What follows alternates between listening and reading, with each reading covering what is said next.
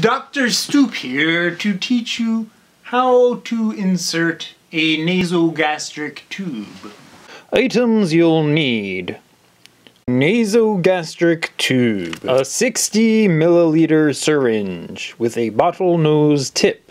Lubricating jelly. Alcohol wipes. A blue pad. Tape of your preference. A glass of water with a flexible straw. And if you are concerned the patient may vomit on you, wear protective eyewear and a gown. It is not required, but for style, the provider may wish to wear a bouffant.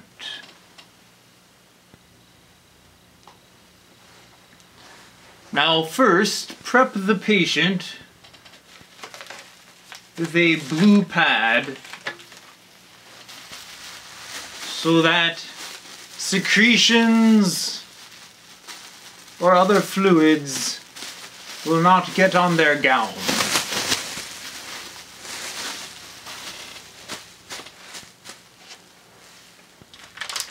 Next, open the nasogastric tube and measure the length required to reach this stomach.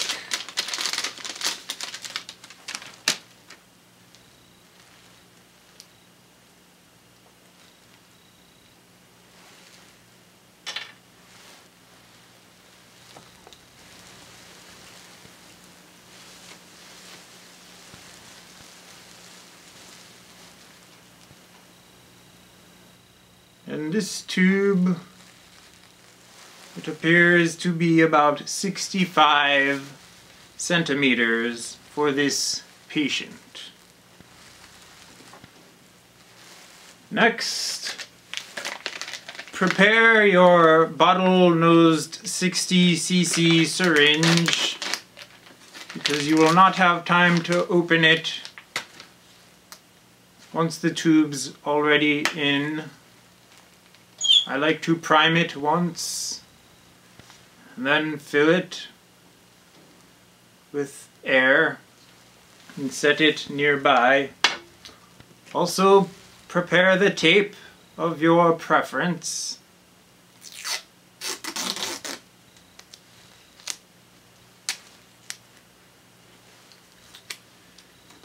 And tear it vertically, and we'll see how to fasten this on the patient later. Put this on the bedside, and a second piece of tape will be required to go horizontally across the bridge of the nose. Now, if the patient's nose is especially oily, for the tape to have better adhesive properties, you may use an alcohol swab to wipe the oil residue from their nose prior to the procedure. Recommend removing the patient's glasses. Sanitize your hands and put on gloves. This is not a sterile procedure, as the GI tract is not sterile. Have a cup of water with a flexible straw readily available at the bedside. Now, open the lubricating jelly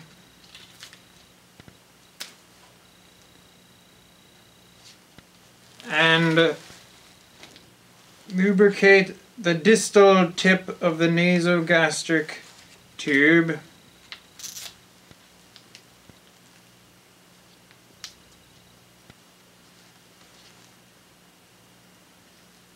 Now, to walk you through this before we go ahead, you do not want to insert it vertically, or you could penetrate the sphenoid sinus and puncture the patient's brain. You want to enter at a 90-degree angle and go along the base of the nasal bridge. You may hit the oropharynx or nasopharynx, and at that point the tube will have to turn downwards. Do this gently, as it may irritate the patient and cause them to gag. Once you make the turn downwards, next you will approach the larynx. When you approach the larynx, halt, and that is when you should tell the patient to drink water.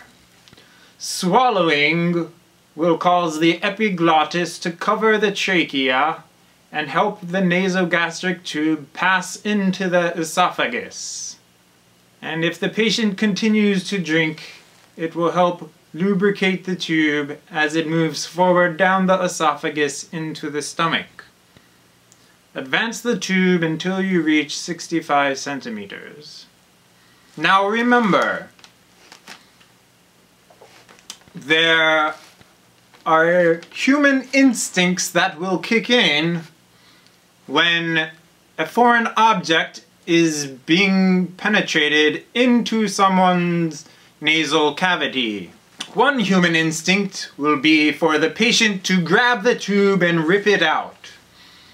That is why I advise that you have an assistant there to hold the patient's hand to remind them not to rip the tube out. Another human instinct is to punch the person who is placing the foreign object in their nose in the face. I recommend all providers placing nasogastric tubes to be aware of a patient trying to punch you in the face. If you do see a patient start to punch you, I recommend dodging to the side. Dodge to the side. Dodge to the side. Dodge to the side.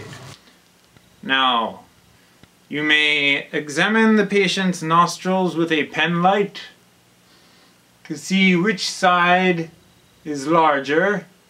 You may also ask them to breathe out of each nostril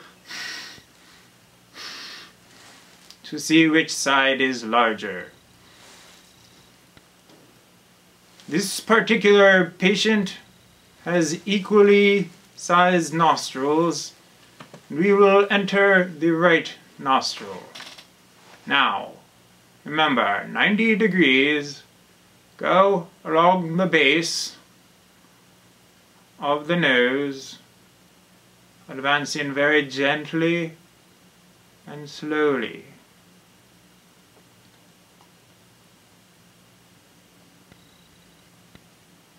Turn the corner.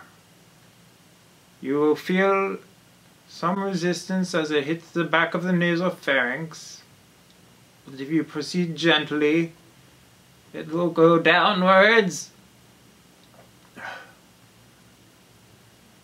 Now I am meeting resistance, and it will coil in the mouth unless the patient drinks. Now is when I will tell the patient to drink. As the patient swallows, advance the tube.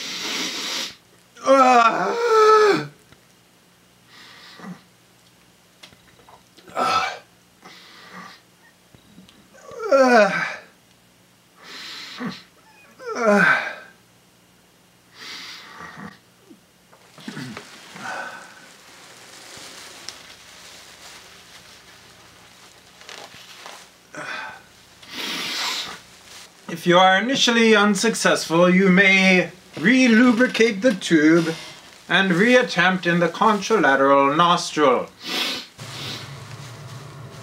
We will now reattempt placing the nasogastric tube in the contralateral nostril.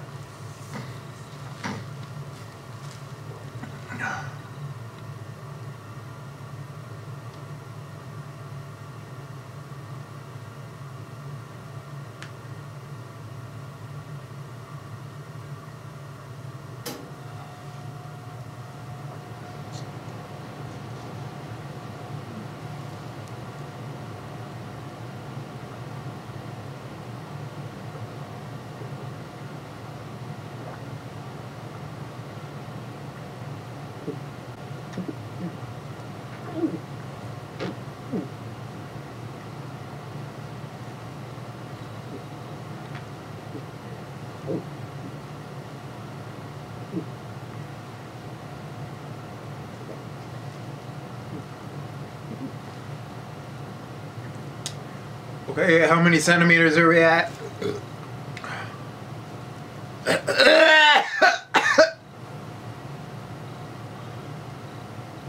We're about at 65. Triggered my gag reflex. Now you'll notice I can talk, which means the tube is not between my vocal cords, which means it's not in my trachea. It is causing the back of my throat to be sore.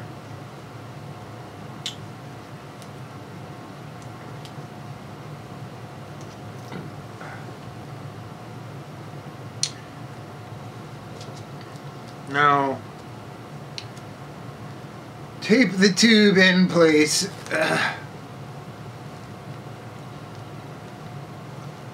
Like so. Get your stethoscope.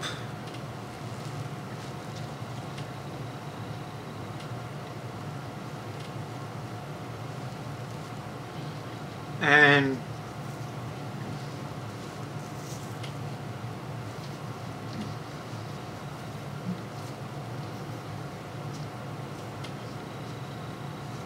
auscultate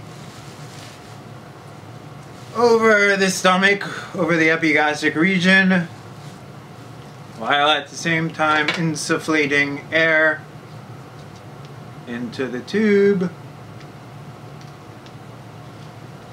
If you hear an air bubble, the tube is most likely in place.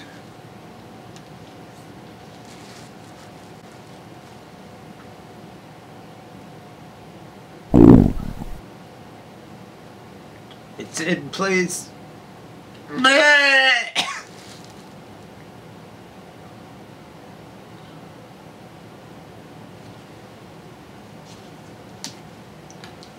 Now, if the patient could not talk, or you could hear their respirations through the tube, or they were in respiratory distress, it was probably be in the lungs, and you should remove it. Now, in the olden days, you know, once we heard confirmed by hearing the gastric bubble, we would just use the tube, but nowadays you have to confirm it with an x-ray. So order an abdominal x-ray to confirm that the nasogastric tube is in the stomach.